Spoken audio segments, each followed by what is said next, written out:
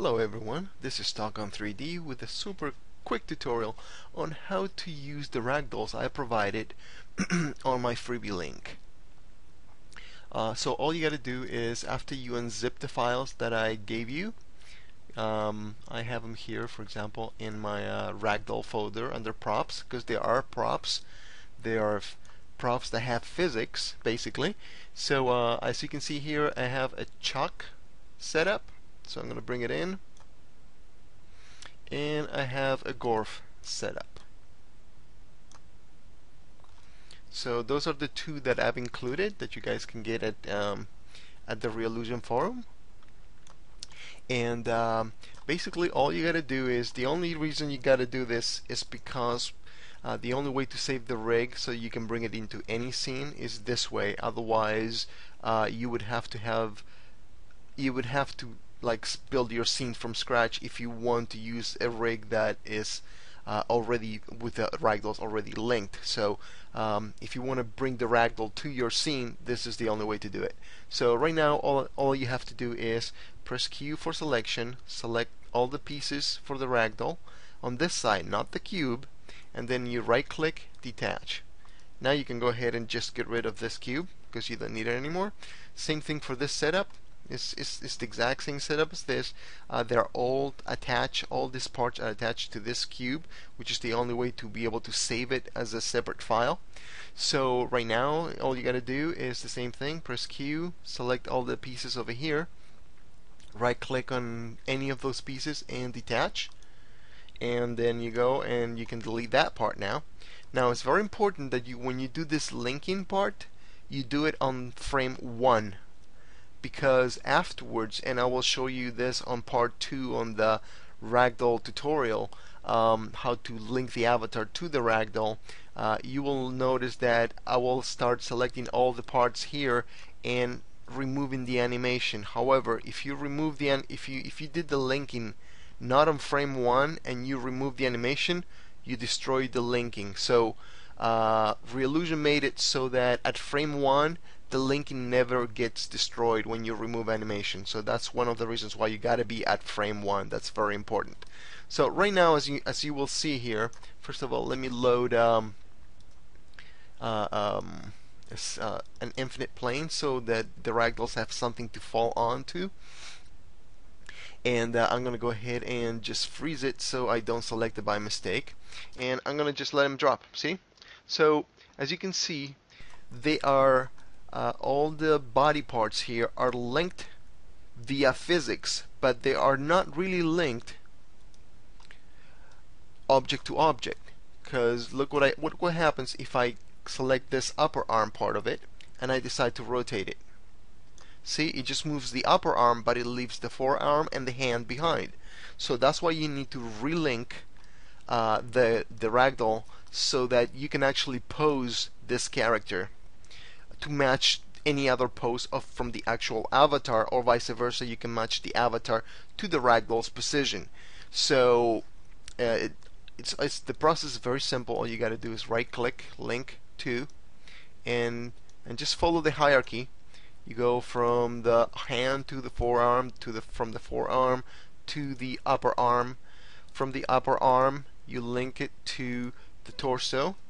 Now you want the head to go to the torso, you link that to the torso, and again you want the hand linked to the upper forearm. From the forearm or lower arm, from the lower arm to the upper arm, from the upper arm to the torso,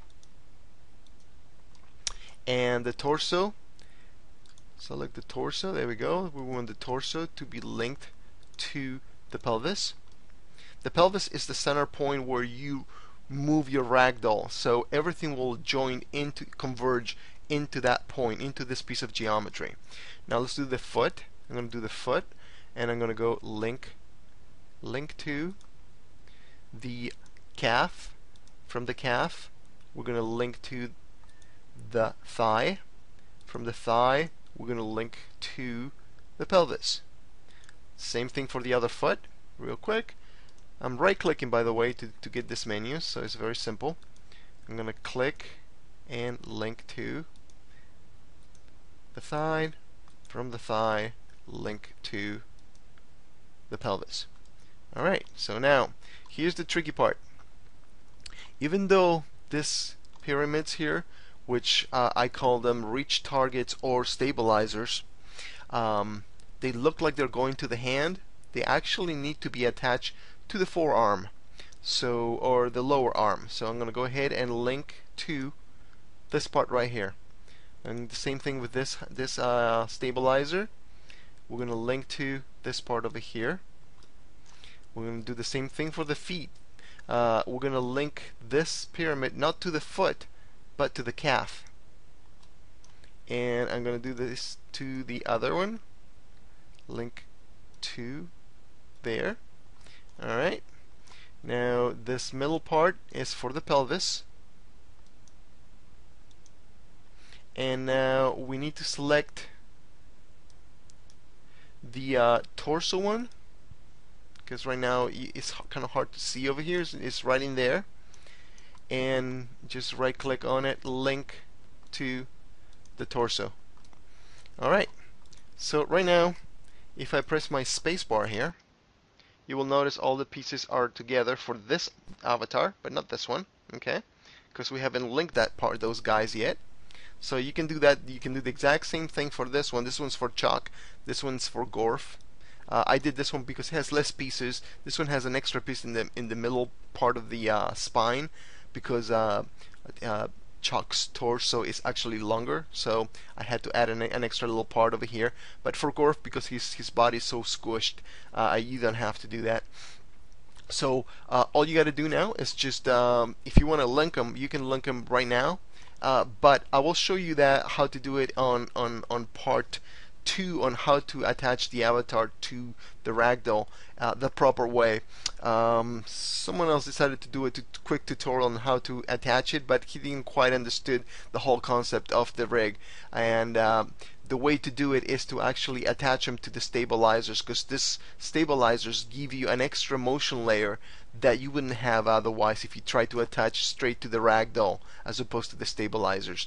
And I will show you that on the second part of the tutorial. But basically that's how you do it. So once you have it in your scene, your set, you can use it as many times. You know, you can play the simulation, go back. You can go ahead and pose the guy. Because you have him linked now, you can go ahead and pose the guy any way you want him. You want to do that, just like any avatar. So that was the reason why I wanted you to relink it after you load it in, because this gives you the capability to match the last pose of the avatar's motion to the ragdoll for the ragdoll, or you can use the last pose of the ragdoll and then afterwards match the avatar to it. So you can go from motion to ragdoll, simulation to motion, kind of thing. And I will show you this on the second part of the ragdoll tutorial. For now, this is the way you set up the ragdoll, and just enjoy it, have fun. I want to show you before we do that you can absolutely at this point you can attach the avatar if you want to. I'm gonna just bring in Gorf in here. There we go.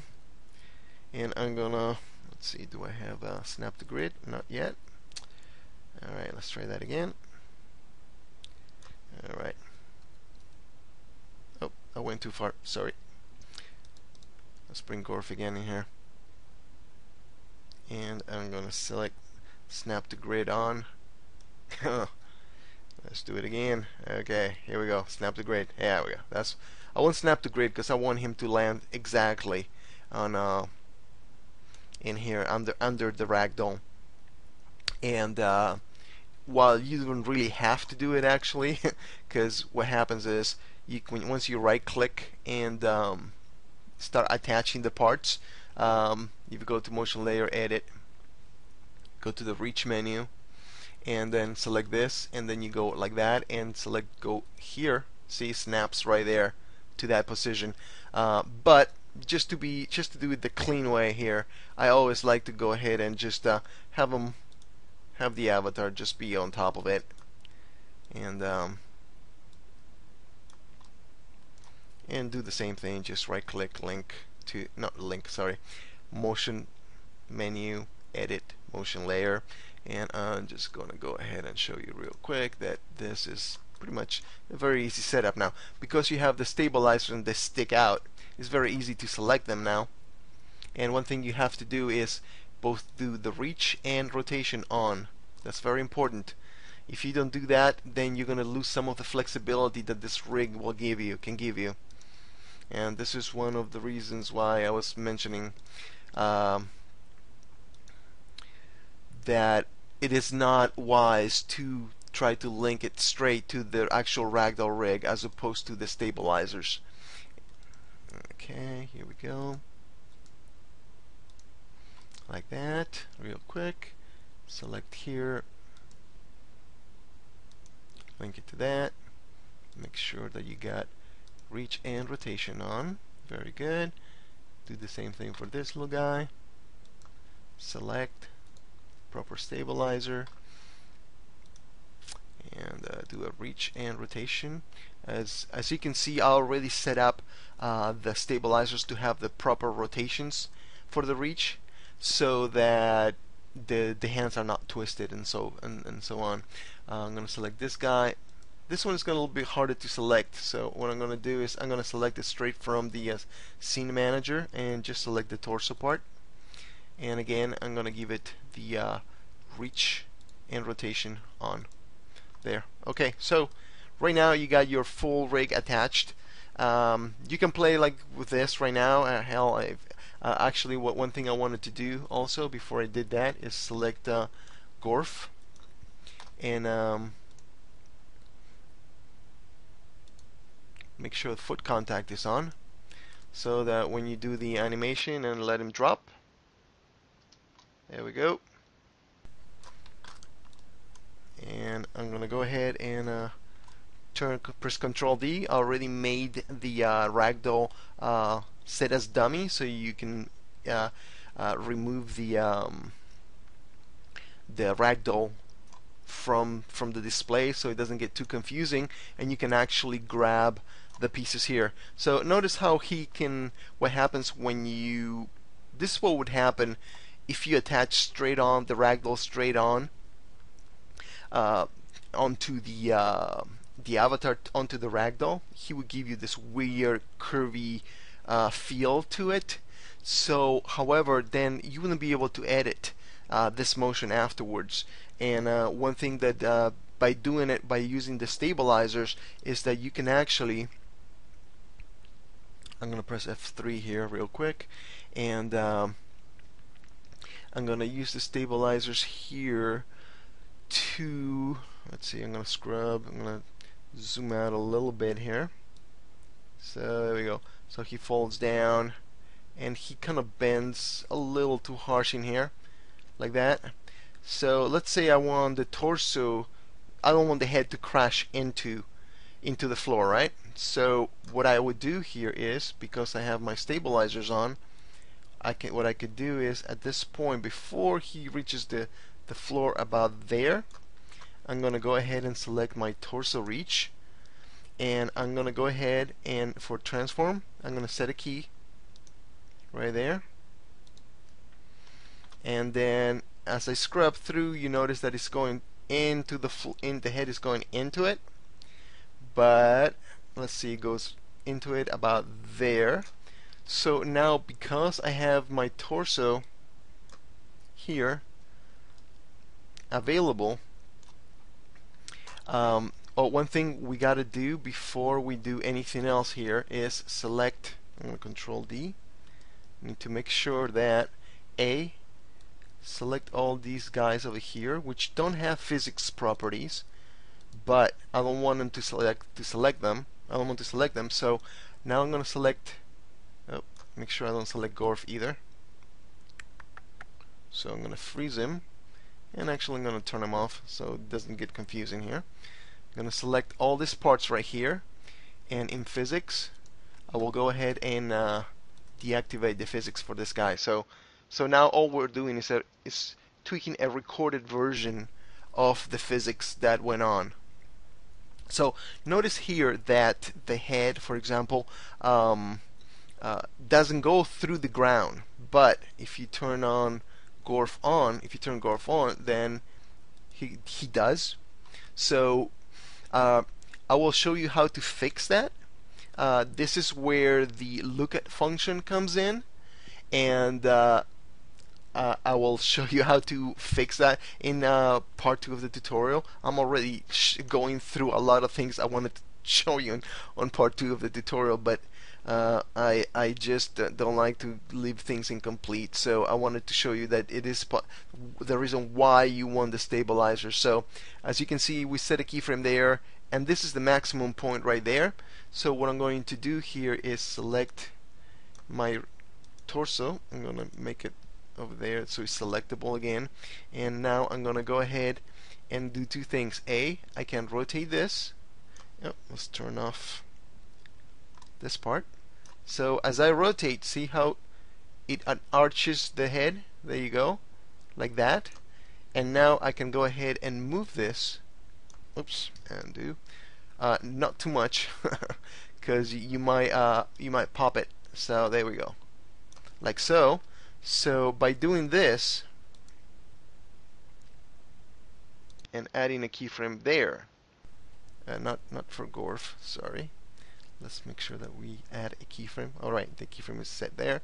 So now when he falls down, he doesn't go. So here I did it real quick. So I mean, you can do it. You can go in here and and tweak it much better. To your heart's content here. Make sure that the head is not floating, but that's basically it.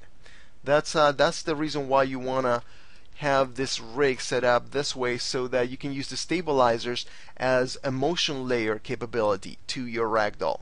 So you can tweak it so that if there is any anomalies, any bad twisting when the physics happen, you can fix it afterwards. All right. So I'll go into a more detail on the second part of the ragdoll tutorial. But for now, this is how you set it up and how you rig it together. Okay. Hope you enjoy it, and see you at the forums.